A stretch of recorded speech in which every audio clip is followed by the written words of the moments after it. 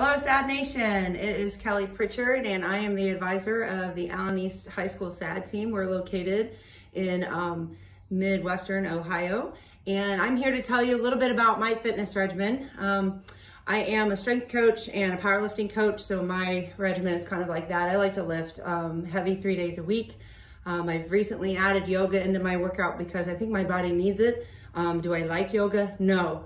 Am I grateful for it? Yeah, I think it helps a lot. And I walk whenever the weather is good. So if we got good weather, I like to go out and walk. That's what's working for me. I just turned 50 and I'm still keeping up and I'm doing okay. But this isn't about me. This is about what can you do. So I'd like to share with you, especially now that we're kind of at home with COVID, some things that you can do at home. Not everybody has a garage rack set up like I do. You might have dumbbells. You might not have any dumbbells. You might just have some cans of pork and beans, whatever it is you have. But I have 3 really good resources for you when you're at home. There's a couple free apps. One of them that I added is the Nike Training Club. And if you can get on there, and it has all kinds of workouts for you, and you can navigate through as far as what body area you want to work with, what kind of equipment you have, and what the results are. Do you want strength or toning or fat burning? That's a really great app. So that's the Nike Training Club. And then also bodybuilding.com puts out Body Space, and that's another really good one that'll give you a lot of different options as far as workouts go. And then the third resource is Fight Master Yoga.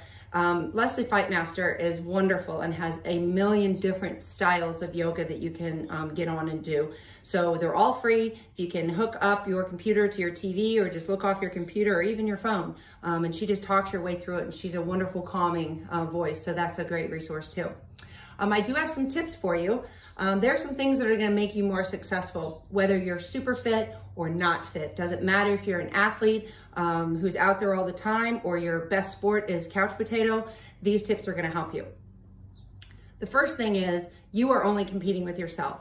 Don't look at images that are out there and wonder, why can't I look like that? Why don't I look like that? You are who you are, and what you want to do is compete with your own self and be the best you that you can, and never emulate to try to look exactly like somebody else. Just make yourself the strongest and the fittest that you can be. Secondly, set goals. If you don't set goals, you will never know if you made it. You need to set goals and work towards those. It helps direct your workout, and then it lets you know when you've actually accomplished. Third, set rewards for when you hit your goals. Those rewards shouldn't be things that destroy your workout. So if you work really hard and you hit your nutrition goal and then you go out and destroy it at McDonald's, it's probably not the best thing, but do set rewards because you deserve those for working hard. Fourth, set your fitness regimen like it's a schedule, like it's an appointment that you pay for, as if you are paying a personal trainer, because those aren't the kind you're not going to show up. But if you say, maybe sometime today I'll go work out, it's probably not going to happen. Set it like a schedule, put it in your phone, stick to it. And last but not least, anything is better than nothing. If you can say, I moved and worked more days this week than not, so 4 out of 7, awesome. So I just want to encourage you to get out there and do anything that you can. Hopefully we'll all be able to be together at a SAD National Conference soon. It was great to talk to you guys, and be well and be blessed.